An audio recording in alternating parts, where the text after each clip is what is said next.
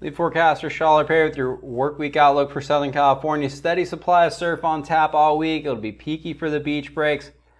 Conditions a little bit dicey most of this week. We're going to have eddy winds, very typical spring pattern with south to southeast winds for Orange County and San Diego. Wind a little bit more favorable from the South Bay up into Ventura and North LA. But there's still going to be some windows of south wind and less than favorable conditions for those zones as well.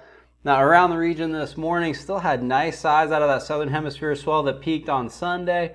Wind swell energy was up a bit, so shape significantly better for the beach break. Seeing a couple of really fun peaks for those areas that pull in the combo swells today.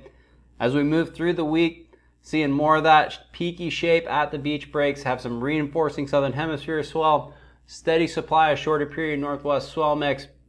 So plenty of waves for the beach breaks, areas with some structure. Points, reefs, piers doing pretty well also, but the beach breaks, plenty of opportunity, always nice to see. Now, in the North Pacific, our main source of surf is going to be shorter period northwest wind swell. Have that orange blob there halfway between California and Hawaii. Unfortunately, that storm system aiming most of its winds and seas towards Hawaii as opposed to California. So just that shorter period northwest energy this week, but there should be plenty of it.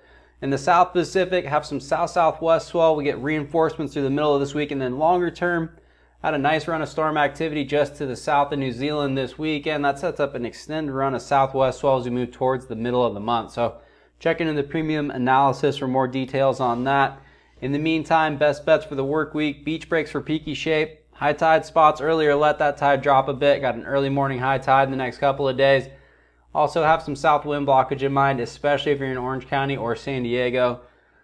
Until Thursday's weekend outlook, I'm lead forecaster Charlotte Perry. We'll catch you in the backwash.